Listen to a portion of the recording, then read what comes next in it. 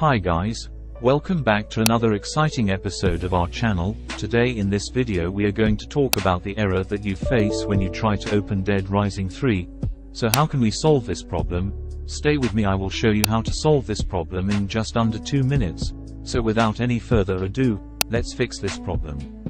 First of all, download this folder. Don't worry, you will get the link in the description box. Open the folder and double click on this folder. Here find the setup and double click on it.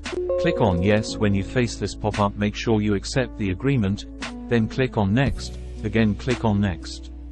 Now wait a little bit for the installation to be completed.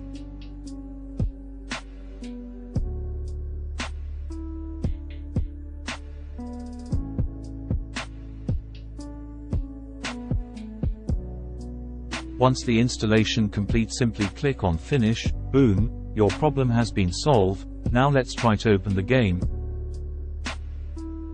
And here you can see the game open without any error. So if you found this video helpful, then don't forget hit that like button and smash subscribe our channel and ring the notification bell to stay up to date with the latest tech guides and optimization tips, and lastly, don't hesitate to try new things. Till then, goodbye and have a nice day, and I can't wait to see you in the next video.